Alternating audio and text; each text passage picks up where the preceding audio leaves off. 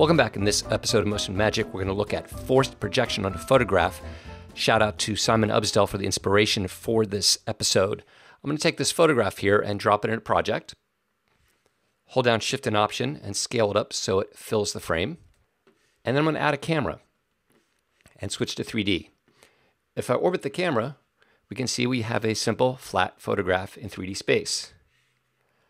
I'm going to make two clones of this by pressing the K key, select it, press K again. Then I'm going to right click and select the crop tool for this first clone layer. Hold down spacebar command and zoom out a little bit. And I'm going to crop this one down to just this section of the boardwalk right there. Then I'll select the upper clone layer and crop it up to everything but the boardwalk. So if I now turn off the bottom layer, which is just a reference, we now have two sections. There's the bottom and there's the top. If I orbit the camera, nothing has changed. I'll double click to reset the camera.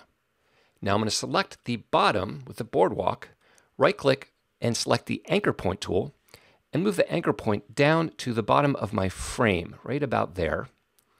Press Q for the Adjust 3D Transform tool, hold the Shift key down and drag down on this X-axis rotation handle to rotate this down exactly 90 degrees. If I now deselect it and orbit the camera, we can see it's laying flat like a floor. I'll double click to reset the camera.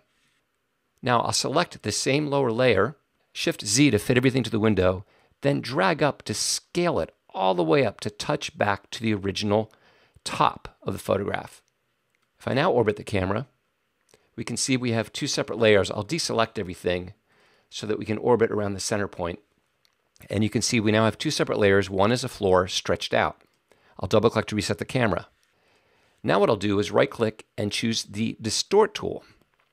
What I want to do is map this back to the original dimensions.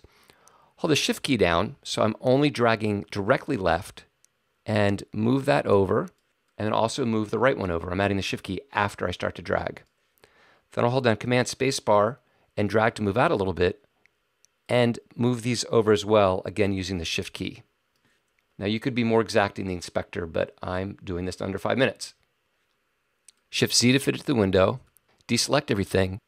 If I turn those off, there's our original, and here's our new one. So we have our original photograph back, but if I orbit the camera, we actually have them separated in space and we have a floor.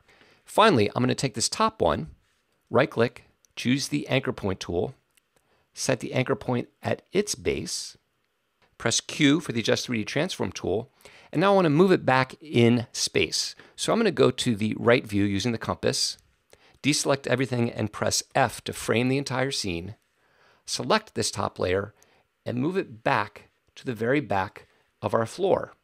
Then I'll press F to frame it, zoom out a little bit, and move it down and position it right at the base of our floor.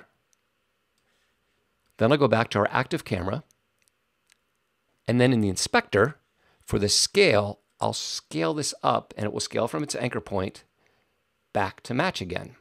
And once again, we have our original image. However, if I now orbit the camera, we basically have a box, a little scene here. I'll double click to reset that. So if I dolly the camera, we can create a little camera move and it looks like we're actually in a little 3D scene here. I'll double click to reset that.